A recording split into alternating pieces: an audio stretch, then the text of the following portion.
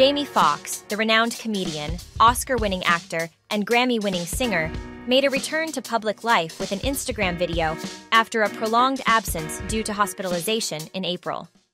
First of all, I want to say thank you to everybody that's prayed, man, and sent me messages. I cannot even begin to tell you how far it took me and how it brought me back.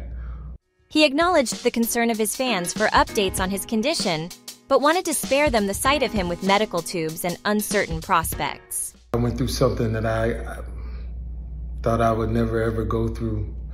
And I know a lot of people were waiting, or wanting to hear updates, but to be honest with you, I just didn't want you to see me like that, man. I want you to see me laughing, having a good time, partying, cracking a joke, doing a movie, television show. I didn't want you to see me with tubes running out of me and trying to figure out if I was gonna make it through.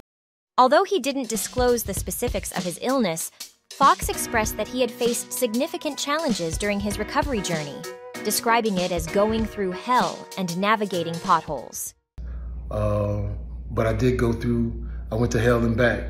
And my road to recovery had some potholes as well, but I'm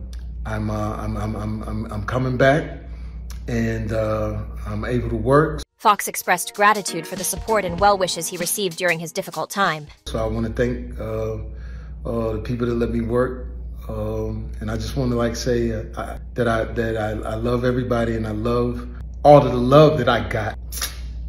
It's been tough, man. I was sick, man, but now I got my legs under me, so you're gonna see me out. I'm on my way back in love.